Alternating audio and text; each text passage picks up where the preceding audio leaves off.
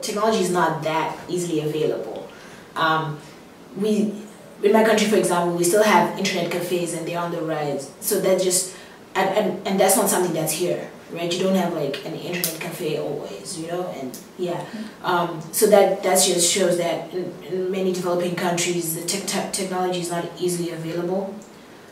But I think the rise of technology sort of gives people an opportunity to get their stories and experiences out there,